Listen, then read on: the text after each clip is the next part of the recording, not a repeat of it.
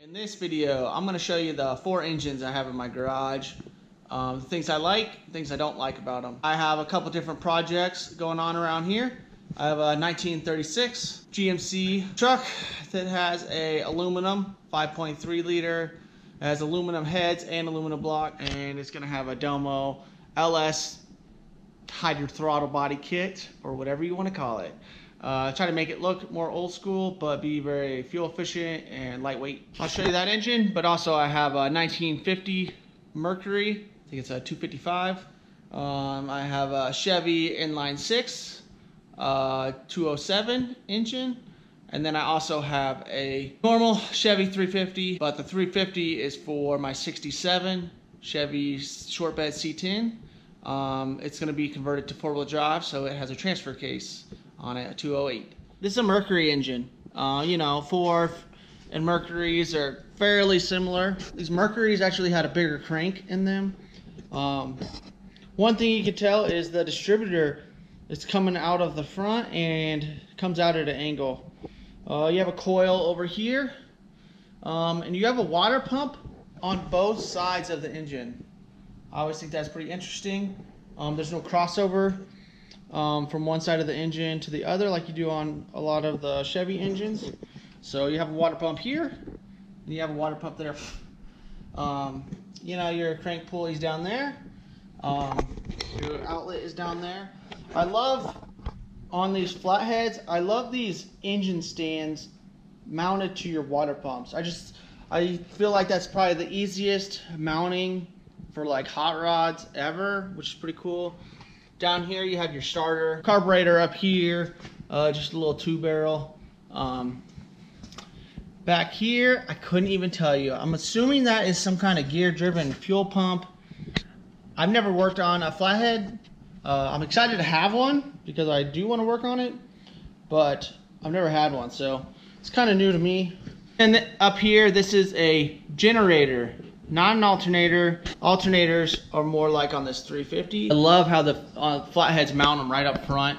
It keeps the whole engine really narrow. If you look at it versus the 350, the 350 is really wide. Obviously, the 350 has a lot more power. You know, this is a newer engine, so they're a lot more efficient. Flatheads, though, for me, looks. They're really pretty engines, especially if you do like some aluminum heads on there. It's awesome because this is your head compared to this being your cylinder head and having a valve cover. Your valves are in your cylinder head. On here, your valves are in your block, and then your cylinder head is just a combustion chamber. Spark plugs go in. On the 350, your spark plugs come way in from the side. I just like how compact the flathead is. Like I said, I like the looks. There's tons of accessories to make these look even better. But for me, looks, the flathead is the way to go. I just don't have any Fords here or vehicles that I really feel like I should throw that engine in. So it's for sale right now on Marketplace out here. But we'll see. I'm not totally against throwing it in a Chevy. I have a 1938 Chevy out there that is probably going to get this 207 6-cylinder engine. The 38 Chevy actually would have came with a 216, which is a little different. But I got this engine cheap, fairly complete.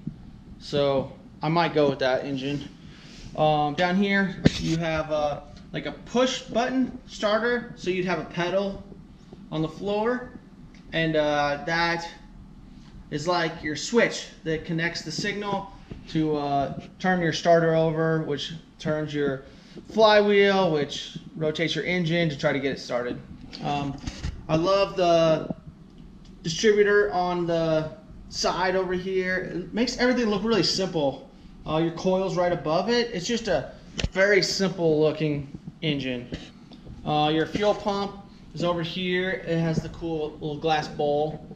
A little similar to the fuel pumps on a 350. The 350s are right here on the side also. Your water pump is right up front, which is connected to your fan blade. You know, you crank. These actually had a hand crank start option. I haven't got this engine to turn over yet. I haven't really played with it much. In the following videos, I'm going to get into it a little bit more. But this is another generator. I think they look good. I love the simplicity of this engine for sure. Narrow also, which is a plus. On the older trucks, they have really narrow frame rails. So whenever you start trying to fit these real wide V8s in there, there's tons of issues. I'll show you that on the 36 here in a second. Like, it's so tight in there. I think this is your crankcase ventilation tube that just ventilates down to the ground. Of course, my dog had to come check out the video, but this is another thing that's different. Instead of your intake being on the top, your intake is on the side right here, which means it's going to get nice and hot because it's right above your exhaust. Kind of crazy. Whatever.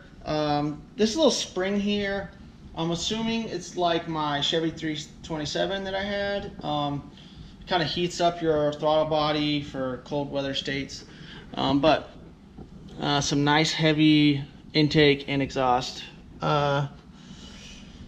Cool setup. I think this engine's really cool. It's got the manual transmission on it.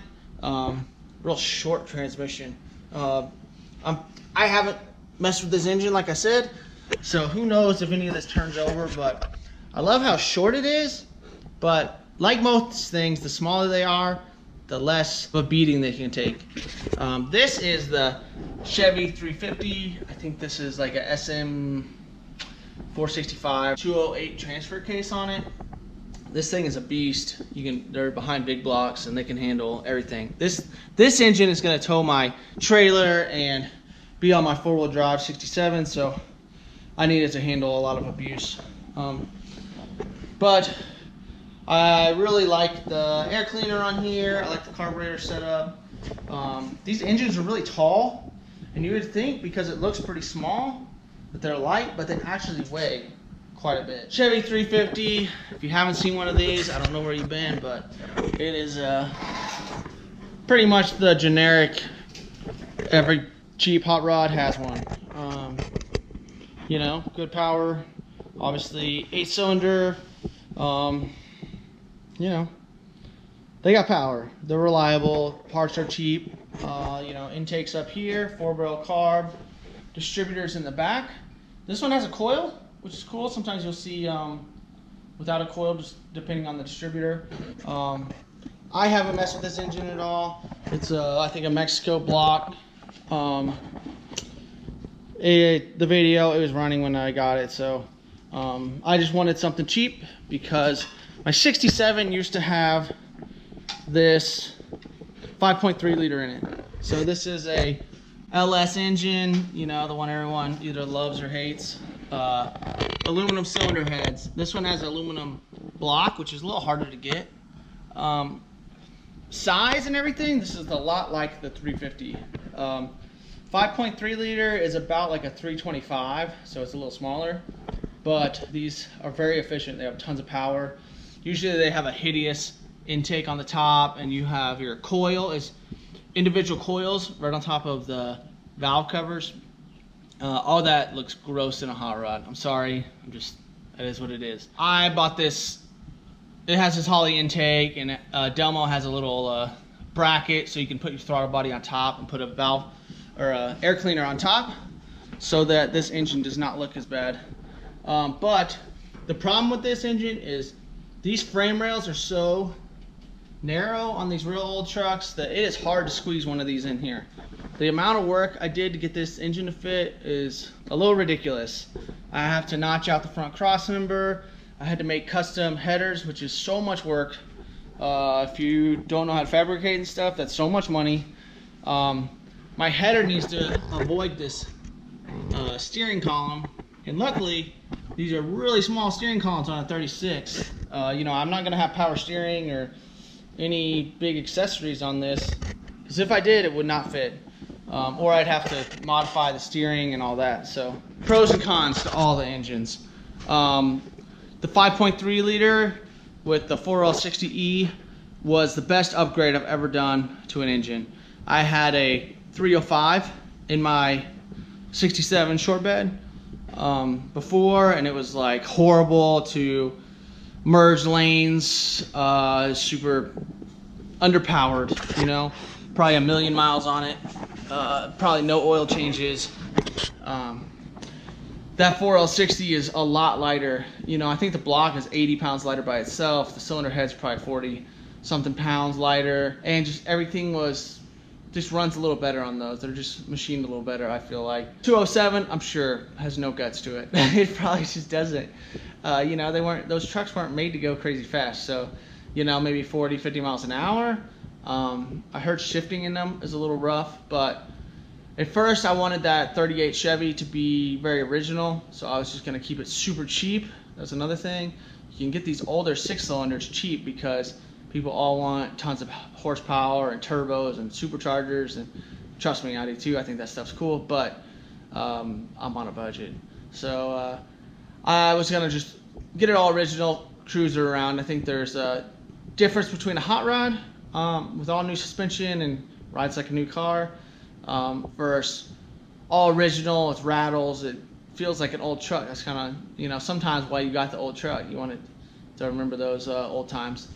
The Flathead is cool, you know, like it doesn't have a whole lot of power. Like it's not going to be a whole lot more power than the 216. Probably a decent amount more than the 207. And you can modify it and spend a lot of money, but it's just got an old cool look to it. Sometimes the vibe and the sound is what you want. The 350, that thing's gonna be a workhorse. You know, I drive my Ford truck a ton with the trailer and pick up parts and other trucks, and that's what the 67 is gonna be. So I just need it to work. I need it to be reliable, try not to break down on the side of the road with a bunch of parts. That truck probably get air conditioning. You know, I'm not gonna go for 100% looks on it. I mean, I hate really ugly engine bays. As you'll see later, I love to clean all my wiring and make everything look really nice. So it is what it is. As far as price on some of these, the Flatheads are pricey. Maybe $1,500 for a Flathead donor engine. You know, maybe you can get it cheap if you're lucky. Good luck if it's not cracked. Seems like the 6-cylinders, the 235s and the 216s and the 207s are gonna be cheap. Mercury, I don't know if it has Babbitt bearings, which are like poured bearings, really hard to replace. You're gonna pay a machine shop a ton of money. I know the 207s do, the 216s do, the 235s switched over. That's why a lot of people like the 235.